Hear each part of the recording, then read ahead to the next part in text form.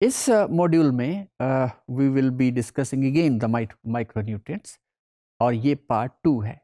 और इससे पहले हमने ये पार्ट 1 में जिक्र किया जिसमें calcium, potassium, chlorine, then sodium, potassium, magnesium and so on. लेकिन यहाँ पे हम वो मिनरल्स का जिक्र करेंगे जो कि which are also called as trace elements. Trace elements का मतलब that is very milligram, but they are needed, they are very important. तो इनऑर्गेनिक मिनरल्स और इन्हीं माइक्रोन्यूट्रिएंट्स, दूसरी जो चीज़ होगी will be discussing the vitamins.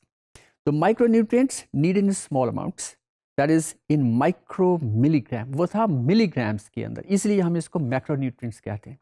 और ये है माइक्रोन्यूट्रिएंट्स जो कि माइक्रो मिलीग्राम्स का हिस्सा है, also called trace elements. Trace element जैसे नाम ज़ाहिर है बहुत ही कम अमाउंट में, बहुत ही जैसे बकायदा साइंटिफिकली माइक्रो मिलीग्राम्स के अंदर।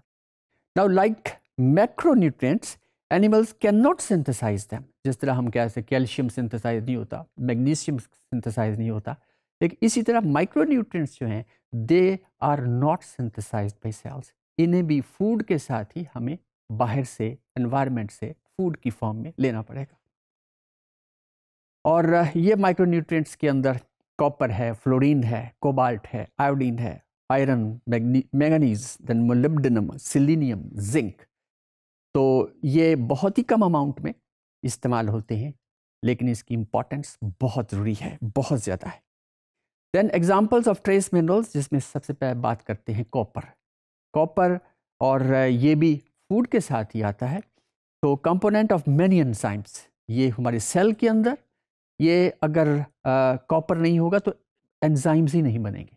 और जब एंजाइम्स ही नहीं बनेंगे या अल्टर्ड बनेंगे या डिफेक्टिव बनेंगे तो वो एंजाइम्स जो हैं वो फिर बायोकेमिकल रिएक्शन को प्रोसीड नहीं कर सकते। सो इसेंशियल फॉर मेलानिन। मेलानिन क्या है? ये पिगमेंट्स होते हैं जिसकी ब्लैकनिंग होती है स्किन की। बहुत सारी ऐसी पॉपुलेशन है, ह्यूमन पॉपुलेशन, जो ब्लैक पॉपुलेशन, तो उसके अंदर मेलानिन बनता है।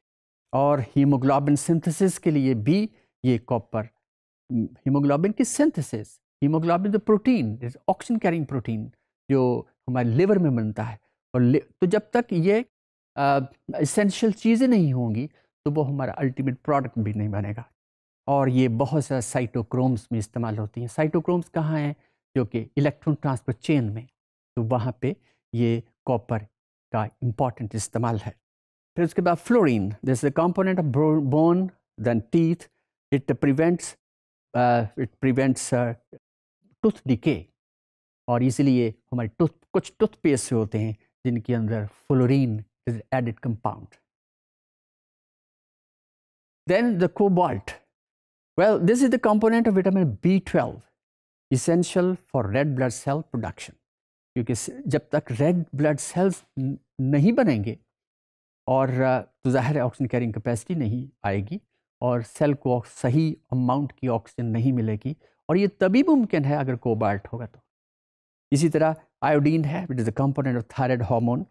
देन आयरन है और is a component of haemoglobin, myoglobin और बहुत सारे enzymes. And then the cytochromes.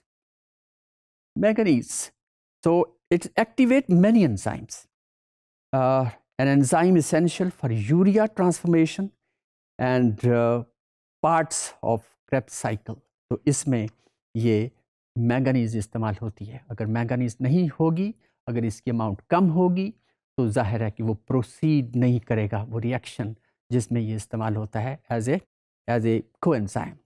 Then molybdenum, this is a constituent of some enzymes. Then selenium needed in fat metabolism.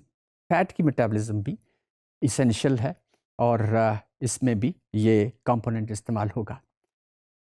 फिर उसके बाद जिंक है। जिंक तो इस पर बहुत काम हुआ है और ये बहुत ही इंपॉर्टेंट माइक्रोन्यूट्रिएंट है। इट इज़ ये तकरीबन कोई 70 एंजाइम्स में जिंक इस्तेमाल होता है। कहीं पे ये कंपोनेंट है, कहीं पे it is needed for this. It is needed for wound healing and fertilisation. तो वुंड, ये आप जितने भी जो ऑइंटमेंट्स हैं या क्रीम्स हैं जो कि आमतौर पे जले हुए स्किन के ऊपर लगाते हैं, वो इसके अंदर जिंक है। जिंक जो है वो तो न्यू बॉर्न बेबी के लिए भी बहुत ज़रूरी है।